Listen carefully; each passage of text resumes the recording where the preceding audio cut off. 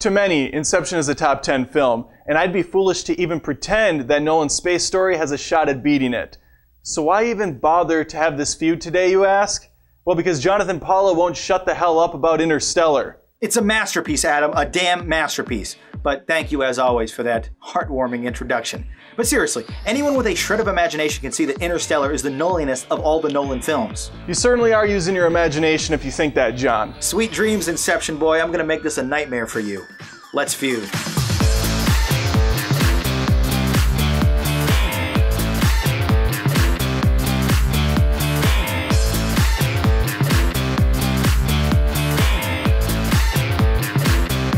Nolan's newest has count 'em, 5 Academy Award winners.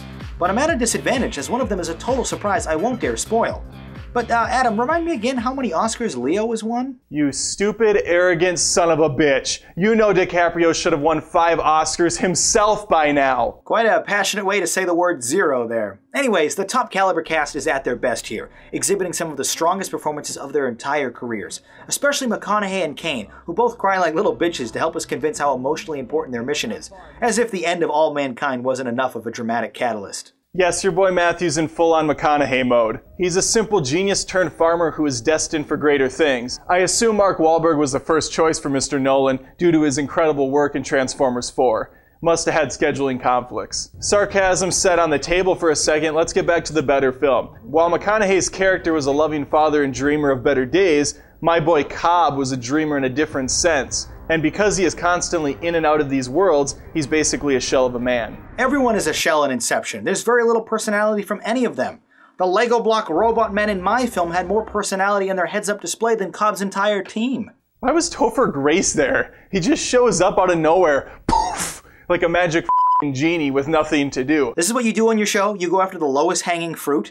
He was on that 70s show for 7 of its 8 seasons. Show some respect. But okay, yeah, maybe he was pointless and underutilized, so was Casey Affleck, but Anne Hathaway anchors the entire narrative with a heartbreaking monologue about the transcendent power of love. Just like Huey Lewis warned us about. Don't need money, don't take fame, don't need no credit card to ride this train.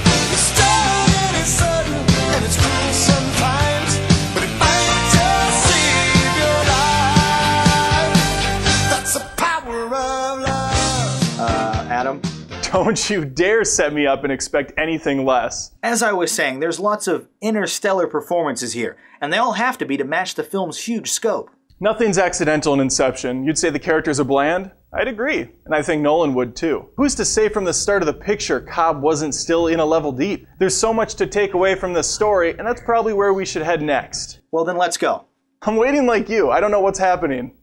Can we go? Jesus Christ, Adam, our viewers don't have time for this. Jeremy Johns knocked out 4 more videos in the time it's taken us to get through this. Pull that shit again and you're out on your ass, Tiffany. Tiffany?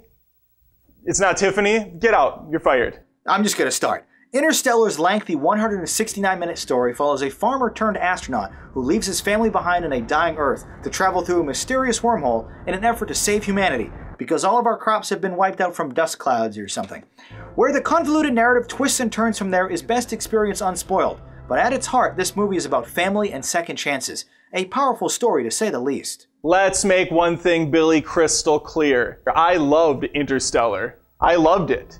But there is no denying there are a lot of loose strings here, a lot of threads that weren't fully resolved, questions lingering, things were not wrapped up near as well or as intelligently as Inception. As for the little twists Nolan likes to throw at us, I expected more. I called that thing 45 minutes into the picture. That may seem late in the game for most films, but this one was 17 hours long. You're exaggerating, but I'd be okay if it was that long. Probably should have been, to fill in some of the blanks. Besides, not everyone is clairvoyant as you, Little Miss Rants-a-Lot. I, for one, appreciated the twist. Meanwhile, Inception is a perfectly paced mind trip that keeps you on your toes the entire runtime, and it's immensely rewatchable thanks to Nolan's non-linear approach. Seeing Inception again is a totally different experience, with subtle shots now rising to the surface. The final moments of Interstellar were not as resounding as I think Nolan had anticipated, but with Cobb's story, he nails it. From confronting his manifested lover to the search for his missing friend deep within the bowels of his dreams. A single line of dialogue awakens him from his lost years. Then the final shot of that top spinning,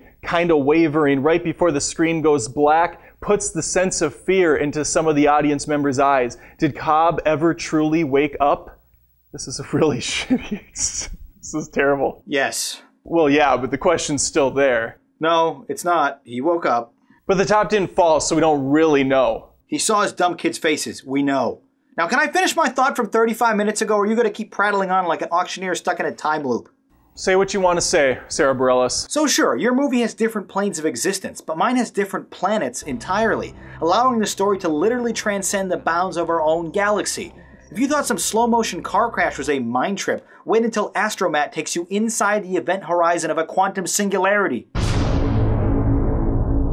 Let me first start by praising Interstellar and the beautiful visuals Nolan and team have crafted. From the frozen clouds to the eerily lifeless planets, it's really a work of art that should be appreciated on the big screen. Actually, that was mostly just on-location shooting in Iceland, but yeah, let's go with beautiful.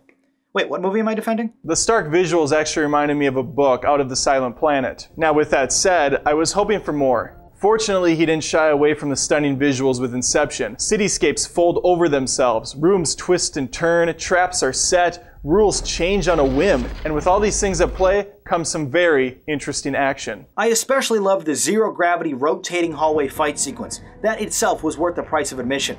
But are you really suggesting Inception pushes things further? I think you'd better go initiate your kick, because it seems like you're asleep in some topsy-turvy bizarro world. They can do anything they want, yet all they conjure up is some mirrors and give pretty boy Tom Hardy a grenade launcher? Meanwhile, Interstellar has a dozen separate characters, deep space travel, parallel narratives across decades of time, and an actual black hole visually represented on a 70mm IMAX screen. Nolan goes for broke here, and it totally works, especially a nail-biting sequence where our astromen try to escape a deadly 1,000-foot wave on a massive water world. Dry land's not a myth. I've seen it. Jim Carrey, cable guy, quoting Kevin Costner from Waterworld, who didn't actually say that line. That was a lot to take in. That's what she said. Easy, Mariner. Let's talk music. Hans Zimmer has had his name brought up on this show more times than I can count, and he always dominates the competition. So good luck, John. You're gonna f***ing need it. Okay, I'm willing to concede this category, regardless of your dumb comments. As annoying as Inception's boom sound effects are, Interstellar's takes a less is more approach to its score, piercing frequent pockets of absolute silence with little more than a pulsing organ.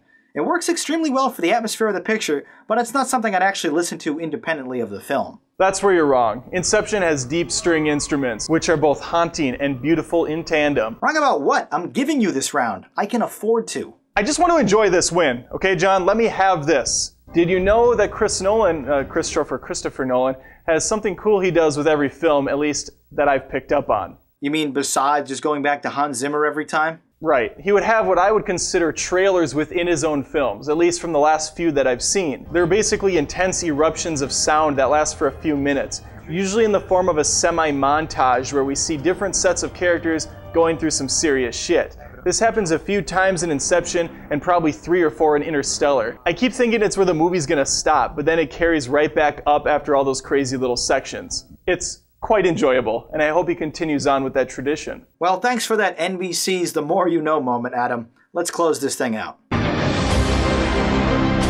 What we have here today, folks, are 2 interstellar films. Are you serious? I used that joke 5 minutes ago. There is no way to prove that. And as I was saying before I was rudely interrupted... Girl interrupted. Can we just get through this? I loved Interstellar, probably a lot more than I should have, but Inception is just the complete package. A stellar story, interesting cast, endless replayability, and a tight runtime make it Nolan's best film to date.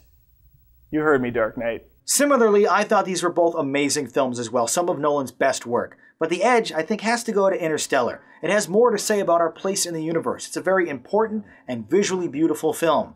Inception was sort of a fun action movie set in a dream world. I don't think it matches up.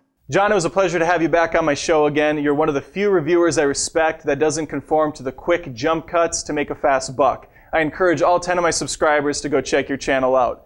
Why don't you continue to tell them about it while I celebrate another Feud victory? Not so fast there, Slick. I'll take my victory lap by mentioning the review show I normally host, Movie Night, where I review 3 or more films each week in an interactive format with amusing little green screen sketches.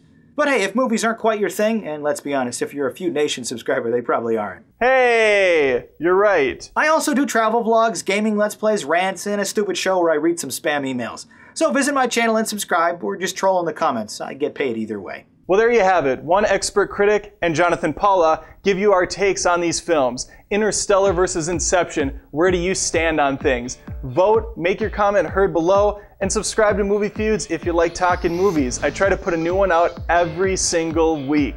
Until next time, this is more than just reviews. This is Movie Feuds. Expert critic? Why do I even do this shit?